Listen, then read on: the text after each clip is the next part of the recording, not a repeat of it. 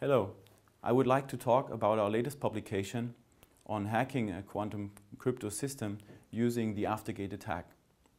We find this hacking particularly interesting because quantum crypto systems promise a new level of security in communication. Let's say that two parties, Alice and Bob, want to communicate.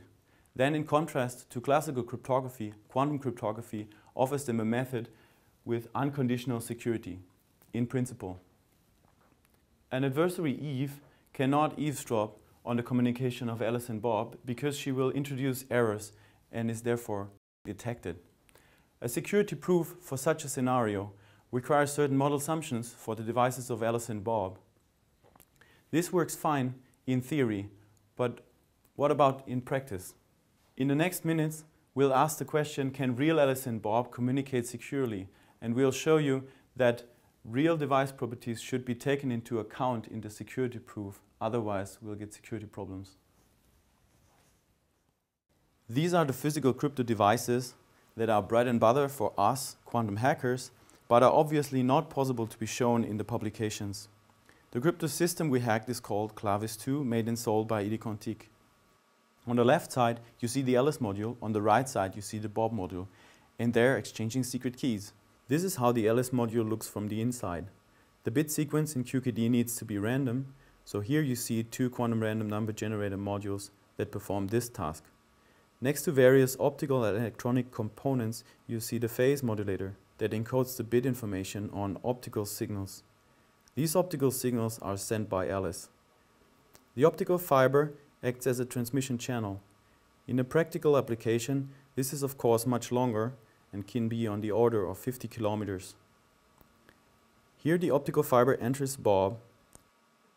Bob also has a phase modulator to perform the basis choice. The two detectors in Bob are avalanche photodiodes working in gated mode. Here we see also some additions made by us so as to get some information about various electronic signals in the module. In a real attack, the adversary of course cannot access such information. However, it enables us to verify that our attack really works. The outputs from these electronic tabs are now observed on the oscilloscope. What you see are the gate pulses applied to the two detectors. This tells us when the detectors in Bob are active. What we also see is that Alice and Bob communicate in frames of about 1,000 pulses. We now zoom into a single frame and see individual gates. The system normally expects the quantum signals to arrive within these detection gates. Our attack, which is an intercept and resend kind of an attack, times the pulses, however, to arrive after the gate. We have checked various time delays and the intensity of the pulses to optimize the attack. To explain the principle of the attack, we need some theory.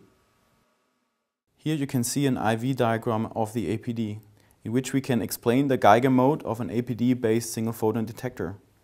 Before the gate, you see that there is a bias voltage applied to the APD, see the blue point. During the gate, the voltage is increased above the so-called breakdown voltage, see the green point. If your photon impinges on the APD, then an avalanche effect generates a large current. This generates the detection event. But what happens if we illuminate the APD after the gate? With a bias voltage below the breakdown voltage, the APD is in a linear mode. This means that current through the APD is proportional to the optical power. The APD merely registers whenever the power is relatively strong. The detector therefore has properties which are very much unlike the ones during the gate and also unlike the ones assumed in the security proof.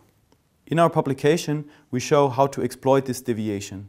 We simulate an attack of Eve in which she measures all quantum signals and resends bright pulses timed after Bob's gates. We found that the attack renders the quantum crypto system insecure for a large parameter range. So, we're in contact with the manufacturer Idicontic and believe that our work is vital for the practical security of QKD. Our team currently works on other attack on the Clavis 2 device. So, we'll be back.